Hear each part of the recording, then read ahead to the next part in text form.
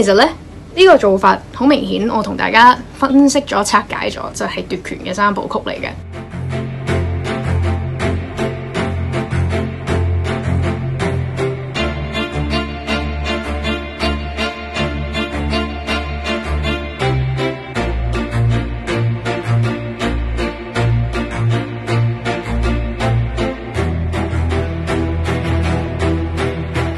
即係第一，如果佢哋嗰個五大訴求政府唔應承嘅話呢，咁佢喺立法會嘅所有議案呢就會否決。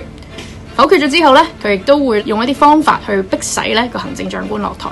由而家去到9月立法會，如果而家我哋見到立法會其實呢班泛暴派啦，佢係未過半嘅，咁未過半嘅情況會點呢？佢就會煽動啲人上街去搞街頭暴力，同市民攬炒。咁去到9月，如果俾佢哋選到過半啦，佢哋就會喺議會度否決所有嘅議案，就同議會攬炒。咁即係喺街上面呢，市民就民不聊生；而議會內呢，所有嘅制度啊，佢哋嘅功能呢都會崩壞嘅，即係政府施唔到政。咁啊，最終嘅結果係咩呢？就係我哋成個香港都會俾呢班泛暴派攬炒晒，我哋香港就會變成爛港。佢班聲稱為香港好，但係不斷喺度破壞香港，要挾要攬炒香港，要全香港嘅人都屈服喺佢哋嘅政治威逼下嘅泛暴派議員。